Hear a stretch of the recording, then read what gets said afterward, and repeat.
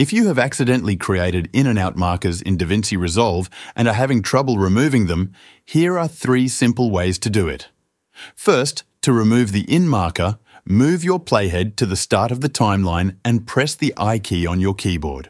This will reset the in marker to its default position. To remove the out marker, move your playhead to the end of the timeline and press the O key. This will reset the out marker to its default position as well. The second method is to manually adjust the markers. Hover your mouse over the small dot that represents the in or out marker. Click and drag it to reposition or remove it. The fastest way to clear both markers is through the menu bar. Go to the top menu, click on Mark, and then select Clear In and Out. This will instantly remove both markers from your timeline. That is all you need to do to remove in and out markers in DaVinci Resolve.